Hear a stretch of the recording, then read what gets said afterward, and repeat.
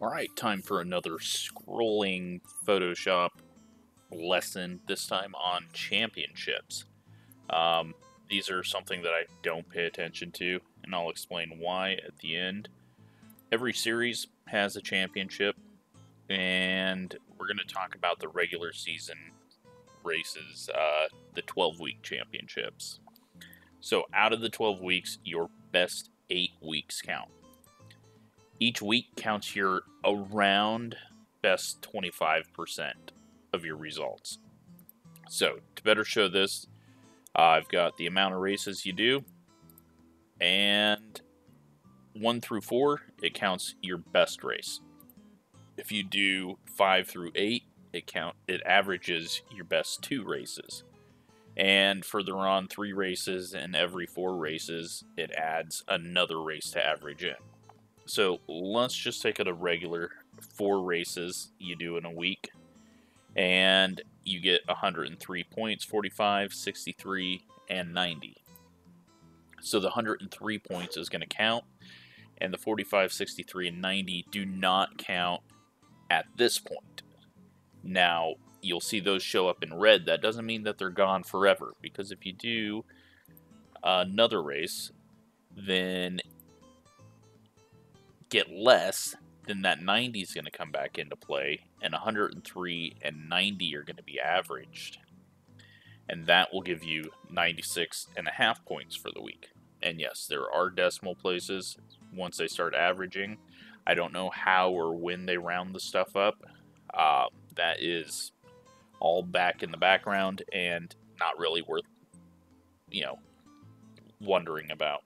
So, let's say that instead of doing a 34-point race for your 5th race, you do an 120. So then your 103 and 120 count, and you'll get 111.5 points.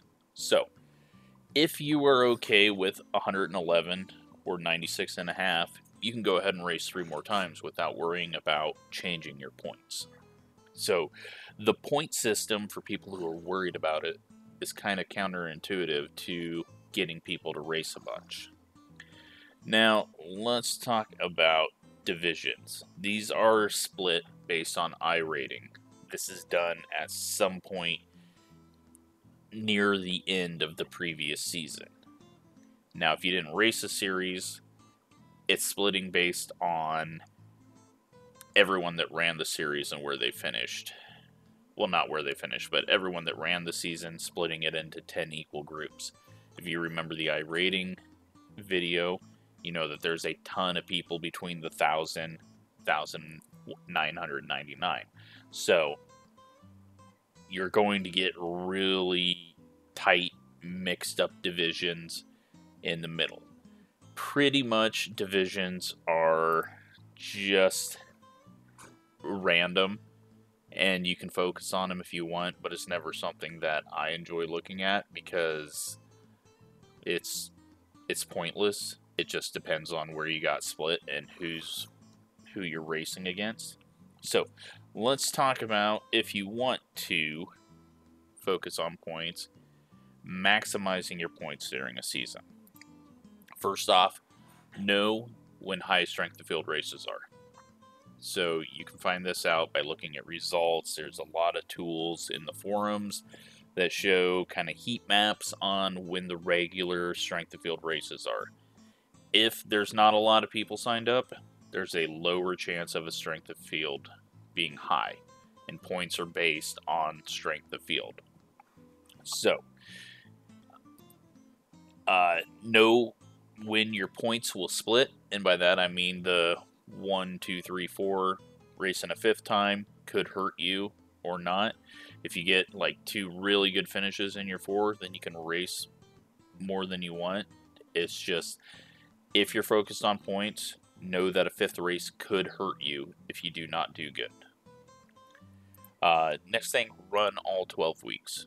You have drop weeks. It's going to take your best 8, but if you're not dropping weeks, then it's hard to get rid of a bad week or a Daytona week or something that you had no control over. So run as many weeks as you can, and it will help. Do not run single split races. if you're focused on points, single split races have the ability to end up being a really low strength of field race. It just depends on the series and what time of day it is. You could get a really high strength of field race, but it is more often or not a low strength of field. So, in reality, points are pointless. We're not all racing the same people each week. It's not like leagues. It's not even like IMCA where you're racing at the same track against the same people, but competing against other people at different tracks. We get such a random mix of races and who's racing who and strength of field that it's not something that you need to get focused on. Just race, enjoy the racing, and set goals, but don't adjust the way you race to try to meet those goals. Like, if I finish on the first page of the overall, then I'm extremely happy. That's like a win to me.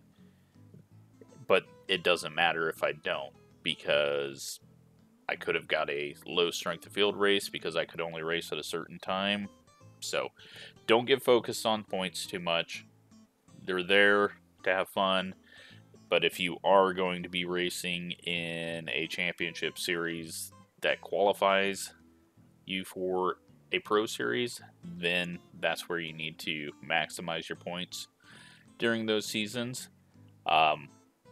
Top splits get more points because their strength of field is higher, but sometimes a second split can get a decent amount of points for winning rather than finishing last in the top split. So that's a whole nother discussion for why championships for qualifying to a pro series should be run differently. But hopefully this helps people understand how points are done. But just go race and have fun. Like I say on all three of these videos, go race, don't worry about the numbers. Thanks for watching.